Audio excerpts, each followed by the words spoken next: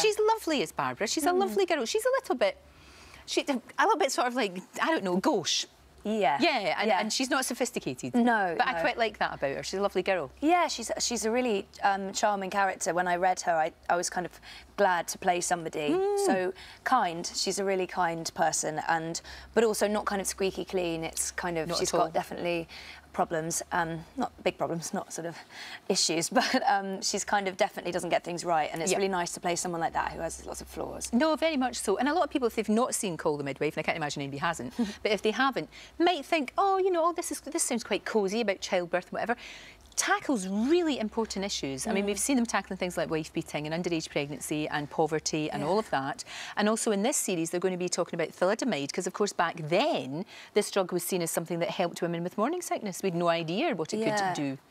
I think that's the biggest point actually, is that terrifying era where you kind of look back and it feels quite exciting and bright because it's the NHS and people not even knowing they have free healthcare, and then suddenly you get this realisation that medicine was not, it hadn't progressed. It wasn't infallible at all. Yeah, exactly. And it's that kind of fear that there was like an unending faith in it, and then this terrible tragedy happens, and nobody knows why, and they don't know the side effects, and it was really an awful realisation that you couldn't trust everything that everyone was being given. And what I think is really good, the way that they have tackled it.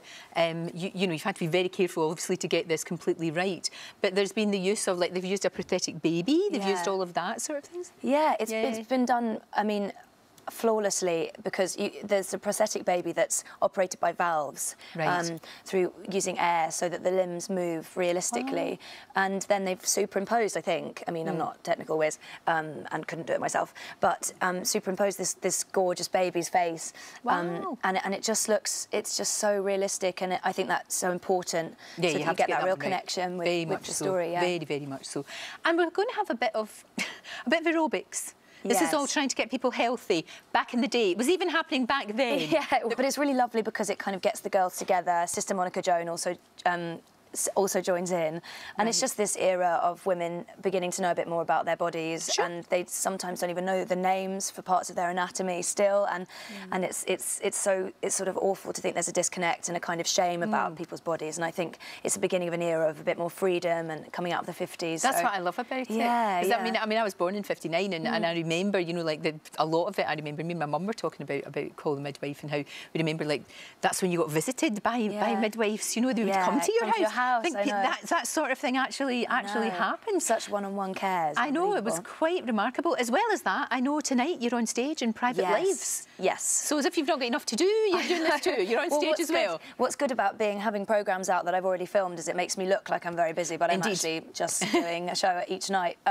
Yeah, it's our first night tonight in Woking before we go on to Bromley and other places. So we'll see how it goes. We had the dress rehearsal. We got it in the afternoon, and then it's just, let's go. Just go for it. Yeah. Brilliant, absolutely brilliant. And will you be watching on Sunday? Do you like to watch yourself? I do. I don't enjoy to watch myself because it's painful.